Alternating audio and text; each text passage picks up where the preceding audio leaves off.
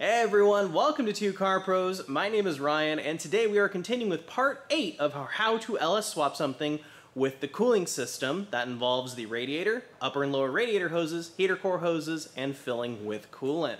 Before we go any further, let's go ahead and thank our sponsor, Summit Racing. Summit Racing has sent over an absolute huge amount of parts. They're an incredible sponsor to work with. I've been using them personally, being a customer for years and years and years. They have a great website, incredible prices, and the most wonderful, helpful team of customer support. So make sure you buy all your speed parts from summitracing.com. Now this may not seem like a huge job, but it was actually pretty involved, and it's important to get the cooling just right on your car. Now I have a 1955 Chevrolet Bel Air, and I'm trying to make this guide as applicable as possible so it can help as many people as possible with whatever you want to LS swap. But if you have a different car than a 1955 Bel Air, your parts are going to look a little different, but the process is exactly the same. So with all that out of the way, let's jump in and get this cooling system done. So in front of me, I have a bunch of really awesome cooling stuff sent over by our friends at Summit Racing, including two 10-inch radiator fans that are going to go onto our Summit branded radiator. Now you're going to have to order the radiator bespoke for your vehicle, and I recommend a nice aluminum unit like this one. I'll have a link down below in the description to this unit, but it won't work unless you have a Tri-5 Chevy like we have. So make sure you get the one that is bespoke for your car, and you can find that at summitracing.com.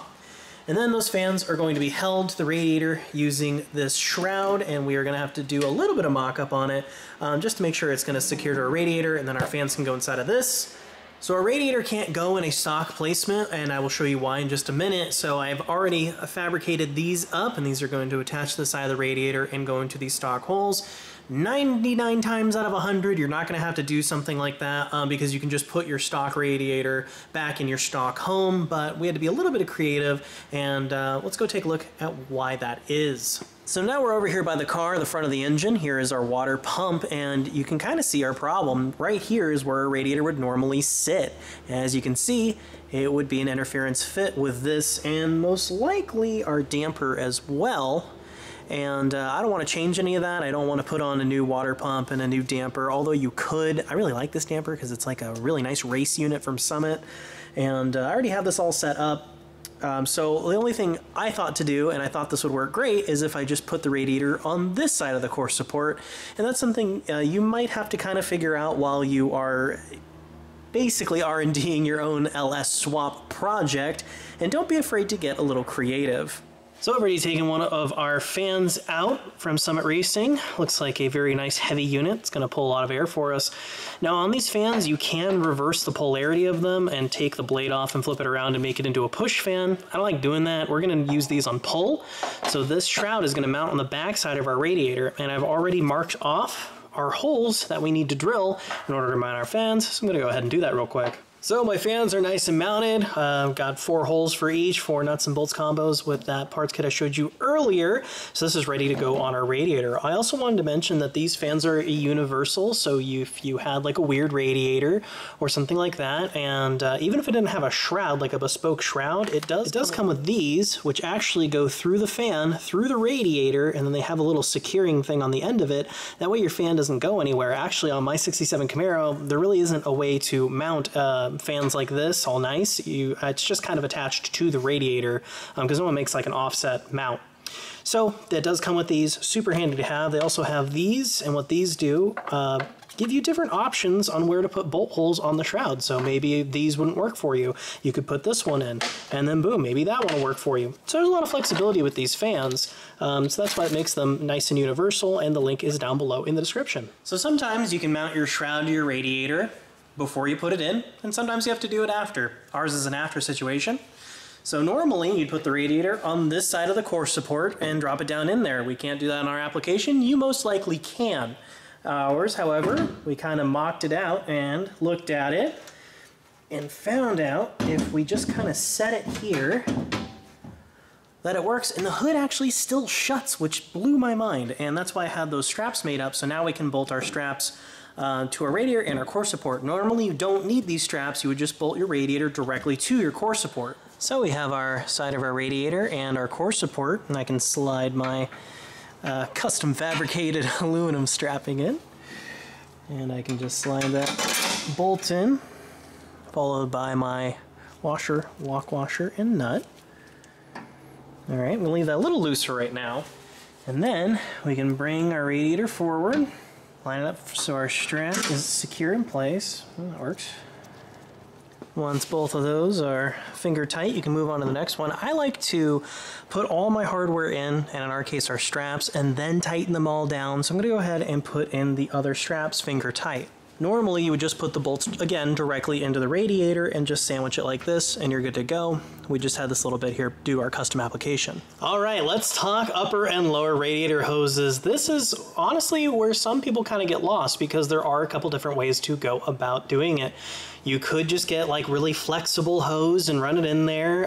If you have the room, you can make the nice gradual turns, but we don't have that luxury, as you'll see in a minute.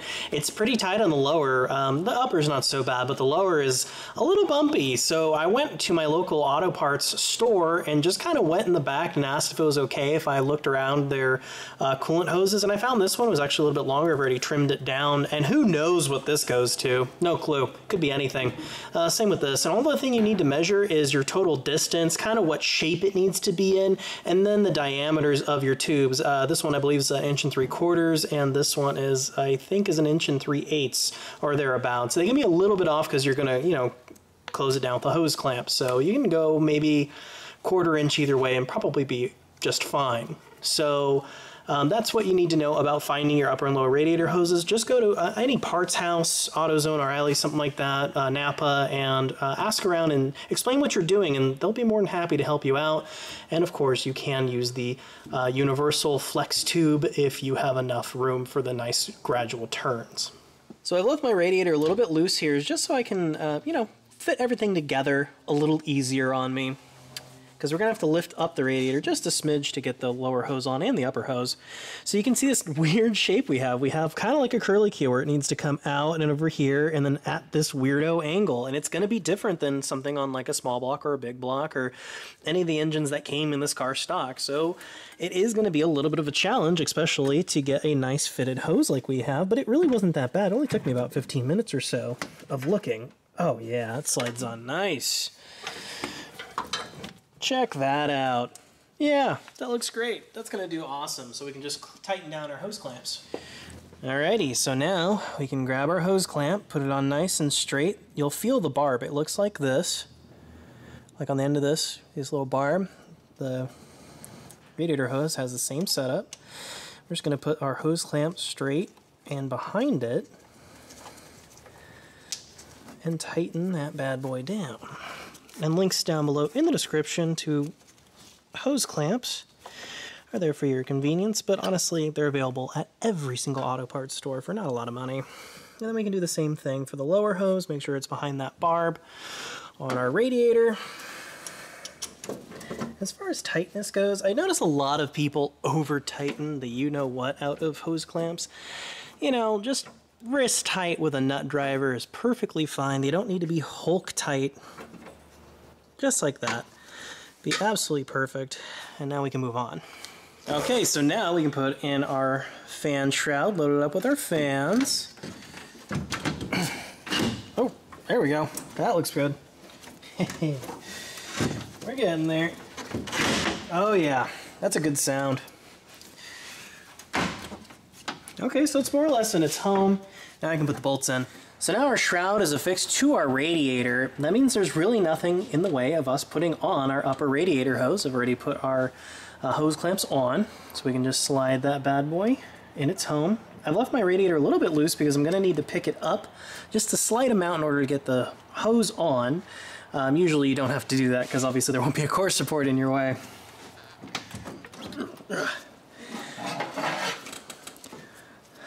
All right. Got the top on, that's good. Grab our hose clamp. So once you get your hose clamp in place, let's just tighten that down. I like to leave them just like that, pointing up, not pointing this way, because if there's anything that interferes with it, it's going to hit it. So I like to leave them up like that. And then put the other end onto our water pump. Actually, we've got to put our hose clamp on. So make sure our hose clamp goes right behind our first barb, which is right about there.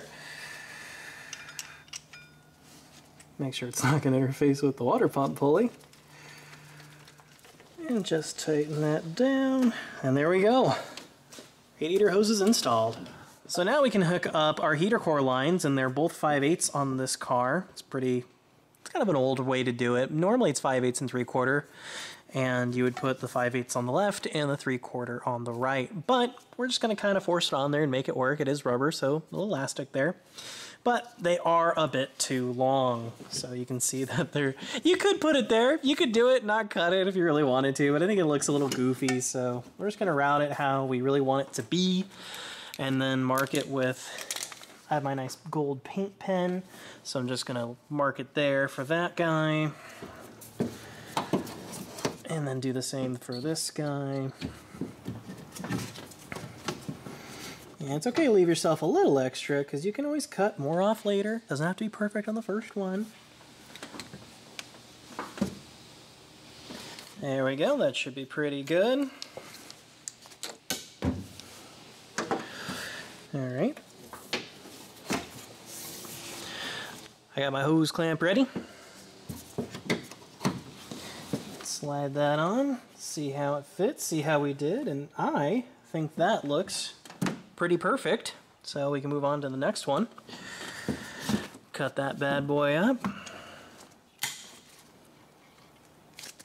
It's important too when you're manipulating these heater core hoses that you don't go real tough with them and pull them, and because the fittings that are actually in the heater core are really fragile, and if it wasn't leaking to begin with, and you can reuse it like we're gonna do, then if you keep pulling on it, it's gonna leak, and we want to avoid that. Got my hose clamp all ready. Slide that on, do a test fit-a-rooney, see how we did. I'm hoping it's good. Let's see. There we go. It took a little bit of convincing, but check that out. Wow, that looks really, really nice. Much, much better than having a bunch of excess. Let me just tighten those hose clamps up. So you can see our heater core lines come out of our heater core on the firewall into their nice little clip. Usually they have a clip there. If they don't, that's okay too. You can zip tie them together and stuff, and just make sure they're not flapping around and knocking against your headers or something. That's what makes these clips nice. And they come down, this nice gradual sweep. There's no kinks. This is what you're looking for. So I have some 7/32 coolant line here, and if you are going drag racing, you're doing some sort of NHRA event, you really need a coolant overflow tank for this to go into. But if you're doing just a regular street application, just back in the day, the solution was to not overheat. It only overflows if you're going to be overheating, and since we have a nice aluminum radiator and 2 fans, I'm not going to worry about that. And we're just going to feed this down. That way it doesn't spray all over the inside of our engine bay, and maybe even end up on our windshield. That'd be no bueno. So we're just going to kind of route that down in a way that gets down beneath the engine.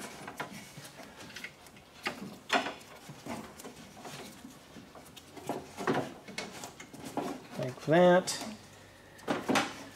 And then ours actually already has like a drain or a hole here. Probably what that hole was intended for originally when the car was made. We can see it looks pretty good. But again, if you are doing a race application or something, or if you're really worried about it, then I'd have to advise you to get a coolant overflow tank. All right, now it's a pretty exciting part. I'm not gonna lie, I'm a little nervous. Everyone should be nervous at this point. We're gonna remove our radiator cap and make sure. Radiator cap looks great. And then I have a fancy funnel. You could just use a regular funnel and put it in there and fill your coolant system up that way. But I have this nice one, and since it's just me here by myself and I want to keep an eye on everything, I'm going to use it. And what makes this fancy funnel cool, and there's a link down below in the description to it, it has this cool plunger. So you can put your funnel on there, put the plunger in there, put a bunch of coolant in there, take the plunger out, and then get underneath the vehicle, and you can see whether or not you have some work to do. Alright, so I have some pre-diluted 50-50 mixed antifreeze and coolant. Alternatively, you could use distilled water and concentrate, whatever you want to use. It's really not that crazy important. I just have some universal stuff, and I'm going to pour that in my fancy funnel.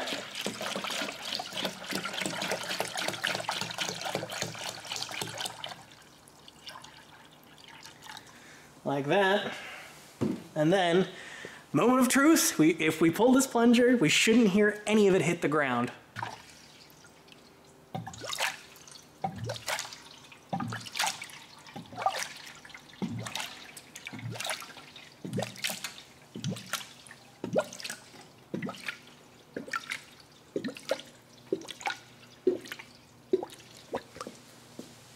Now I'm looking underneath the car. So far, so good. So I'm going to keep adding coolant.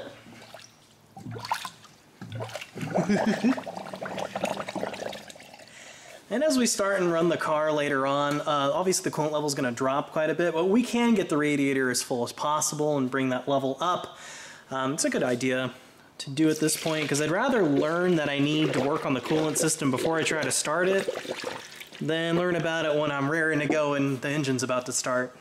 So I've put in enough coolant.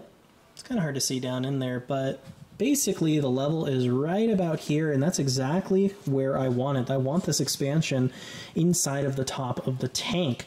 And as the days go by, and I'm not going to work on this every day all day, air bubbles and stuff are going to make their way out, and as we start the engine, air bubbles are going to make their way out and stuff like that, but it is good for our leak down test. Now, the moment of truth is we can get underneath the car. So we're look underneath the vehicle, all the places the water is going to go, especially the lower radiator hose. That's a big one. And we're attached just to the water pump up there.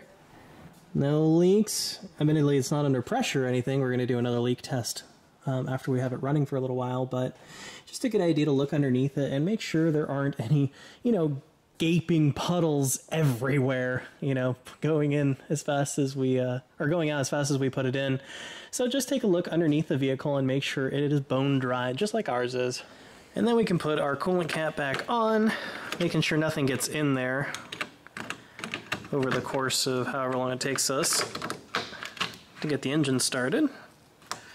Just like that. Excellent. And now that the cooling system is basically done, we can worry about other things. But we will cover that in a future video. So now we have a finished product. You can really see how much of an interference fit our radiator and our water pump would be.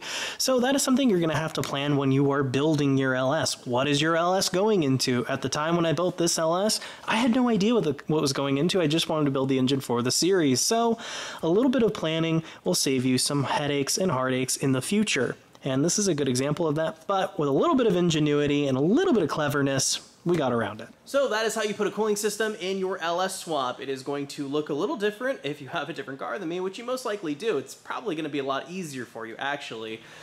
But the process is exactly the same. Thank you so much for watching. If this video has helped you at all, please consider giving it a like. Make sure you're subscribed so you don't miss any more content we have coming very shortly. Thank you so much, Racing, for sponsoring this video, and I'll see you next time.